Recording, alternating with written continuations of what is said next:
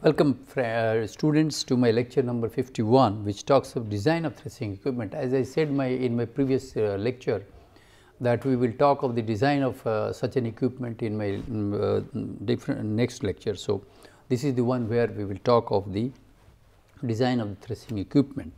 What is there in the design as such? You have seen what a threshing equipment is, what are the principles on which threshing takes place, what are the essential components in which through which the crop has to move, and what should be their dimensions, what should be the power requirement, what should be the speed at which it should move depending upon the type of the crop. These are the things which we need to design. So, let us have a look at what we have for you about designing of threshing equipment. Design of the concave. See, we, as I said, the different components. The components we thought that cylinder, then the concave, then the entry point of it, the exit point of it, the size of the concave, size of the cylinder, the speed at which it works, and the power amount of power which is required. So, with these, let us have a look at these aspects of what it is. See, design of the concave.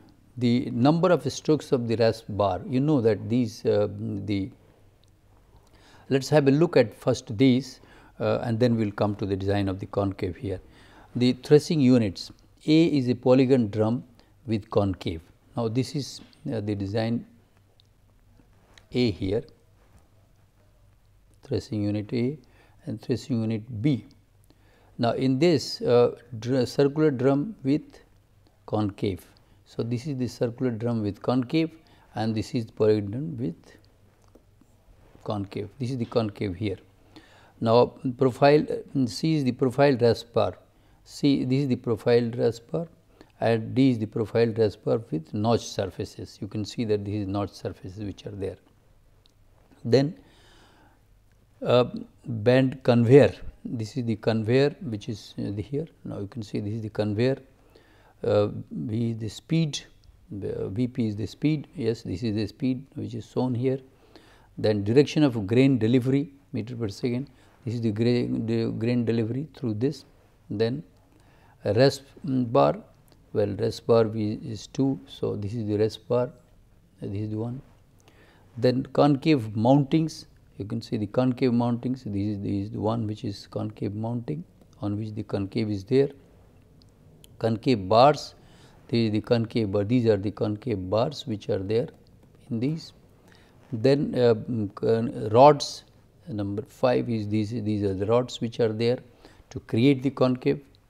Then concave holder, 6 is concave holder, this is the concave holder which is holding it with the whole system. Then 7 is working slit, this is the working slit here. This is the working slit in which the material will come and then go away. Then working slit inlet, this is the inlet of the working slit which is 8 here, this is the inlet here and this is the outlet here. This is 9 is outlet and this inlet is this place. So, 10th is guiding shield, this is the guiding shield. So, after it has been threshed, where it will go. So, as such, now you see here that this is the thresher which is of a polygon type of drum and this is circular drum, and we have talked of each and every element here. Now, we see what we mean by the design of this as such here. The number of strokes of rasp bar I is given as I is equal to alpha by twice pi n z. What is this? That alpha is the angle of wrap. Now, you can see the angle of wrap, this is the angle of wrap which is shown here. Then number of drums, number of drum revolutions, what will be the RPM of that? N is talking of the RPM. J is the number of rasp bars on the drum's circumference. Sorry. So, how many rasp bars are there? These are the rasp bars here or there. Both these are the rasp bars. Here are these rasp bars over here. So, how many are there in this? So, this will talk of this. Now, where I can also be put at n into z1, where z1 is the number of concave bars and z is number of rasp bars on the drum's circumference and z1 is the number of concave bars. So, as such what we get the number of strokes of rest bar I. See, number of strokes, how many strokes it will have. This is important for the design. What it is? It depends on the angle of wrap, it depends on the speed, it depends on the number of rest bars which are there, and then it depends on what is the number of concave bars which are there. So, the design of the concave will require this aspect first. Then if you go to the next slide, let us see what else is there.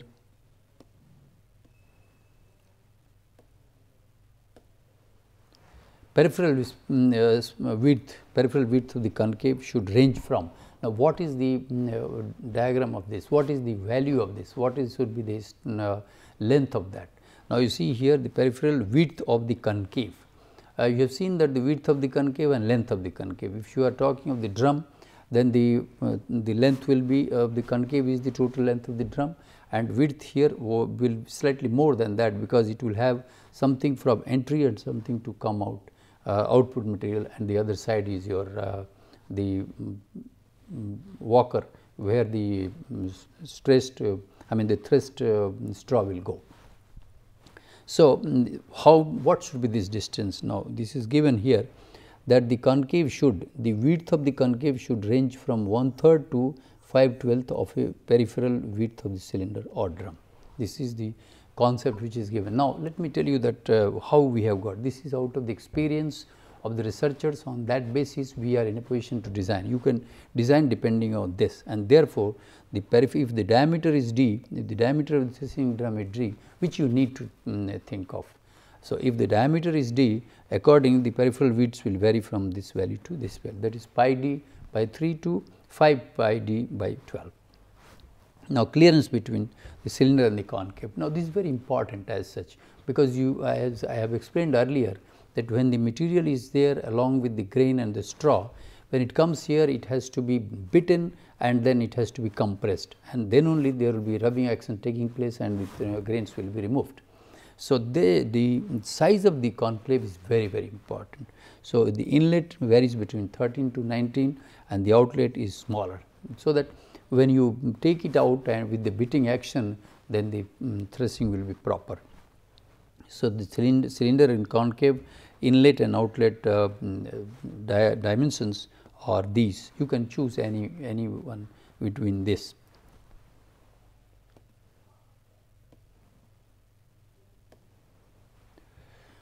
Now, what is threshing capacity of a thresher for a given crop? Now, for any given crop, what is meant by threshing capacity? How do you get threshing capacity? How do you calculate threshing capacity? Well, it will depend on the feeding rate at which you feed the material. It depends on the length of the drum and the number of bars which are there. So, you can see here that threshing capacity is dependent on Q0, LR and M, where Q0 allowable feeding rate, what is the feeding rate, then what is the length of the drum in meters and the number of bars which are there. So, using this you can get what is the threshing capacity of a raspberry type of thresher. Now, in case of a spike tooth type of thresher, now the design is different. You can see here we have shown you the raspberry type is this, and the threshing these are the threshing elements, these spikes are the threshing elements. So, the two are two different designs, and therefore, one has to understand this accordingly. You can find out the total capacity of this thresher. Generally, the wheat for a wheat crop, spike tooth type of the threshers are used, or for multi-crop threshers has this element. So, for these, this QR is given as Q dash Z, where permissible feeding rate is this, and the number of tooth which are there, these spike tooth which are there. So, depending on this, the spike tooth type of thresher will give you a threshing capacity of this here.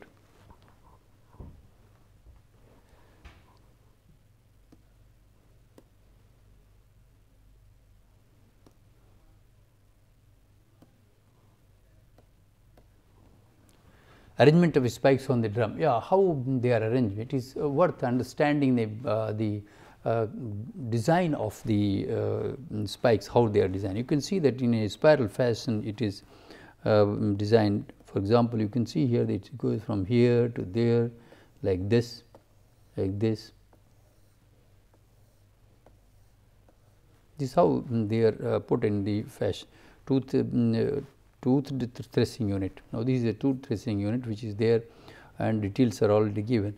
Now, arrangement of spikes on what is the arrangement? This is given to you here. Distribution of tooth on a developed drum and concave surface. Now, this is what it is, and this is the design in which they are connected. What are these? The total number of tooth here. You can say the total number of teeth, you can say, but no, we will call, because spike tooth. So, we will call this a total number of tooth. Z is given by MP into LP by A plus 1. Here distance between two adjacent path is A, and then the length of the drum. So, if number of teeth present in the same, MP talks of the number of in the same plane of rotation. Number of teeth, you can see here, these are the ones which are there. So, one has to understand what is this, what is the tooth here, and what is the total number. So, depending on the number, you can know what should be the arrangement and how it should be kept, so that we get the proper design. Otherwise, what will happen, the threshing will not take place properly. So, the tooth must be designed on that, on the periphery of the drum. If you have, if you get an opportunity to see the unit yourself in the laboratory or in your location, or a unit which you have purchased, you will be able to understand and appreciate what exactly I am trying to say here with respect to the arrangement of the spike tooth. Otherwise, the threshing will not be proper, you will not get clean grains, you will not get the straw which is properly removed from the grains.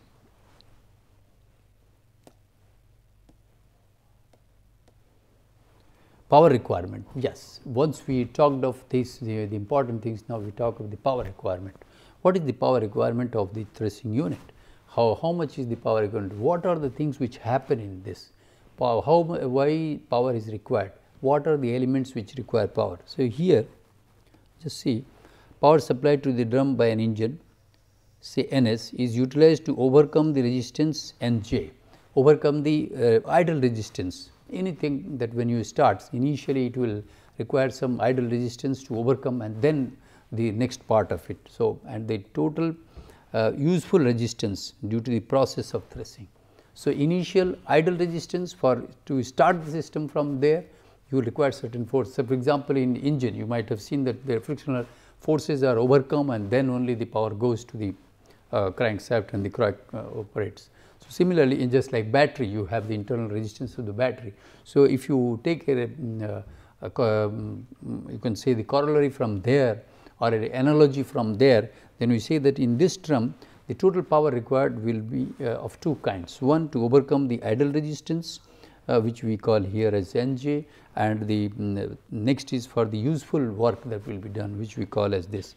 In fact, why I have used, because we have taken this information from the Goryachkin theory of threshing, and you may say that why I have taken there, because the literature available as such must also be presented to you in the form that are available, and we have tried to concise that and just give you the basis of that. We have not changed the nomenclature as such, because we want to give credit to the person or the scientist who has developed this, but we want to explain the thing which is behind this, the whole aspects of finding out the power. How do you get the idle resistance? Now, question is how to get the idle resistance. This is caused by the friction in the bearings of the drum shafts, pivots, and by ventilating effect when it rotates. This resistance, whose value depends primarily on the drum's rotational speed. So, it depends primarily on the rotational speed, that this Nj we are calling of the resistance, and this he has given as this, where it has two components, A omega plus B omega.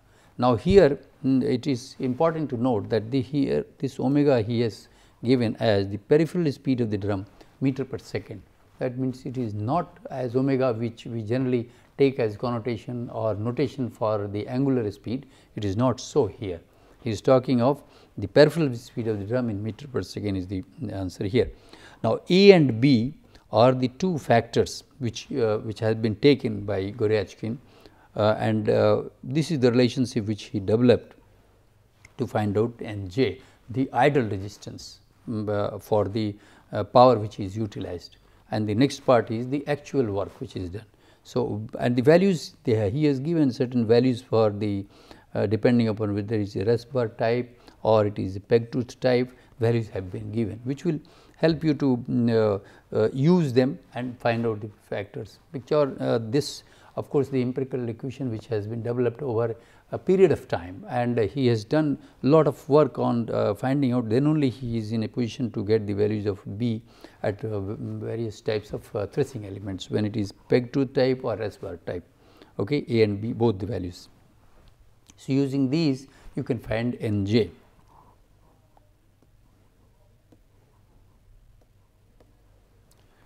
Mass of air set in motion by the drum rest bars within 1 second or per second, because we would like to know what is the mass of air set in motion. See what happens when the drum is rotating, and there will be an air which will be also moving along with that. So, what is the mass of air which is put in motion when the drum is rotating, and that when you have the concave. So, this air is coming inside when the material is thrown inside the concave between the drum and this. So, it is very important to understand about the mass of mass of air which is set in motion by the drum rest bars. What is this? This is the value which is given MP. MP is the mass of air set in motion by the drum, which is kg per second, and then it depends on what? The bulk density of the air which is there, the frontal surface of the rest bar, what is the frontal surface, then the number of strokes of the rest bar against the grain layer, how many strokes it gives while in rotation, and then the linear velocity of the center of the frontal surface of rest bar, what is the linear velocity. So, depending upon these factors, then the mass of air which is set in motion will be found out using this particular equation. Now, it is also true that this air speed Vp is directly proportional to Vc, which is the linear velocity of the central of the frontal surface. So, the air speed which is there outside with this air will definitely have a relationship with the Vc, which is the linear velocity of the center of the frontal surface. So, and this, once it is proportional, this proportionality constant is xi here, and this value of this is taken as 0.55. Now, this value has been taken by him, and that is why we would like to tell that, well, this is out of experience and the design and the mechanics which he has developed to find out the pressure, the power. That is why we must use this value whenever it is required to be used. So, the B part of it, that means the second part, B omega cube, is nothing but this is the kinetic energy, power used for imparting the kinetic energy to the air. So, what is the kinetic energy which is imparted to the air is half mv square. So, you can use this, and then the ultimate equation is this part of it. So, what you get is, this is the there are two portions which he gave for Nj. One is A omega, the other is B plus B omega 3, and how they are calculated, this is what he has given.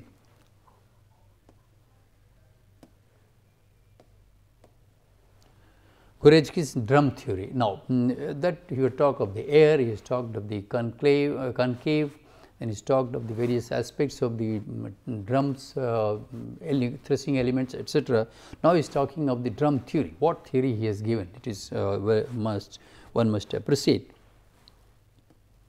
See, assuming that the strokes of the rest bar against the grain layer to be inelastic, this is assumption which he has given. Now, it is important to take care of this, it is inelastic, that means there is no elasticity. Starting this reasoning from the well known equality between impulse of a force and momentum. So, impulse and moment is known to us.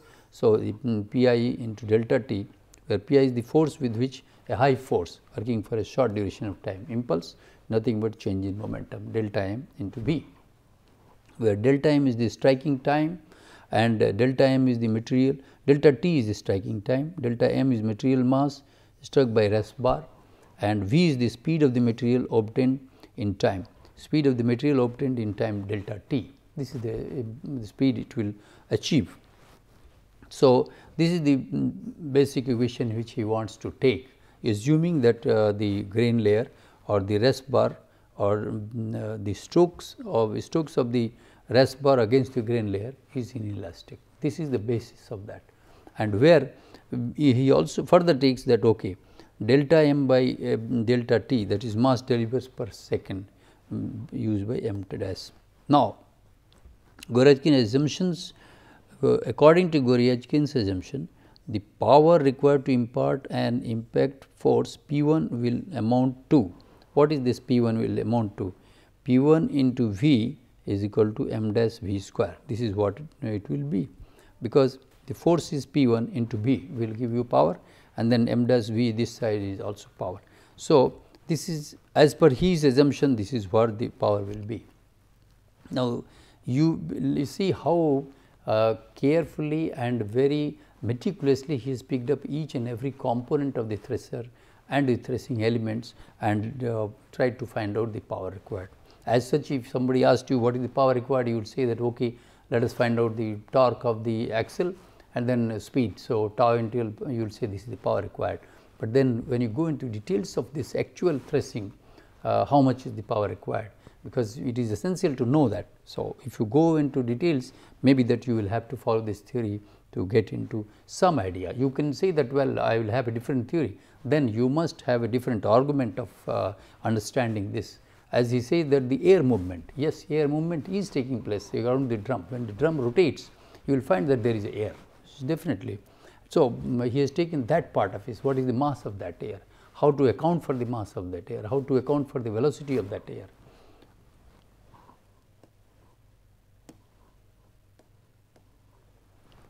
So, in addition to imparting a specific mass at certain speed, the resistance of the concave during shifting over it threshed layer also occurs. So, using this, now what we get here is P2 is equal to F into P, where F is coefficient of materials rubbing in the working slit.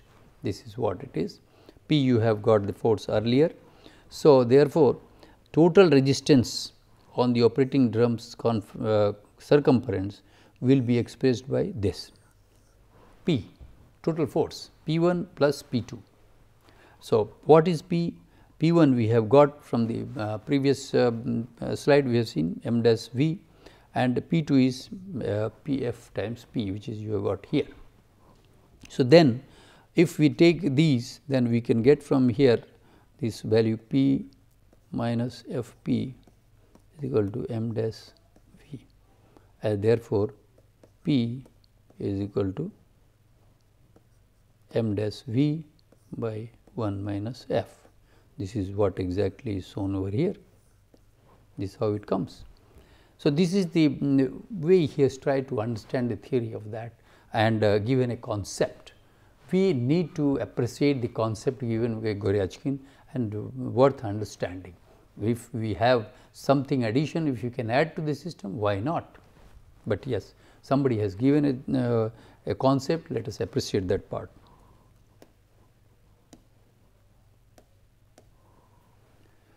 Power required for the drum's operation then. What is the power required for the drum's operation? What is that power then? Nu will be nothing but, this is what it is, which we had got earlier, power which we had in fact nominated as that power.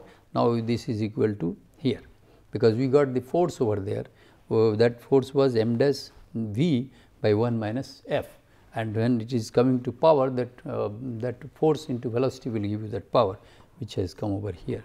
Therefore, the total power required, as we started in the beginning, Ns equal to Nju is now given by this particular equation here. We discussed all in detail about what is the A omega, what is B omega cube, and what is this component. We had talked of two things. First one was the resistance of the idle resistance connected, and then is the useful work.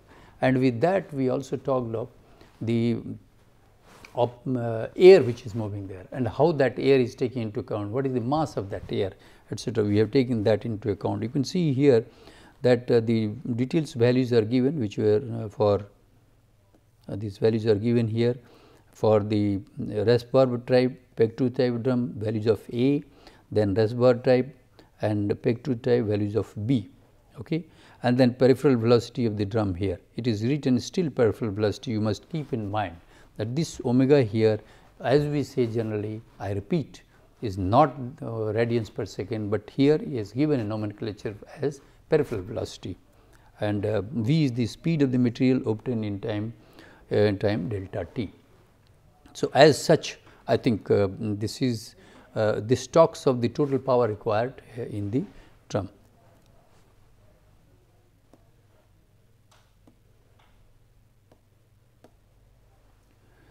Well, we wanted that let there be a small problem using this the theory which we just talked of, and virtually this is nothing but in fact a application of that theory and putting these values. Now, you see the problem says that determine the total power required for a wheat thresher equipped with the spike tooth cylinder operating at a peripheral speed of 30 meter per second. The feed rate has been taken as 4 tons or 4,000 kg per hour. Now, the details for the type of this is a spike tooth cylinder. So, a spike tooth means the values is feet. So, the value of A and B you know. Then what is the value of F, which is also given to you earlier. So, this value you can take as this, and V is given as 30 meter per second. This is the velocity, because this is the velocity of the peripheral velocity as well as the velocity this, which is achieved by the mass when it moves along with that, because there is a relative motion between these two. And so, we can use this equation right away. This equation can be used and we can find the values, because all data are over here and you can just put the values.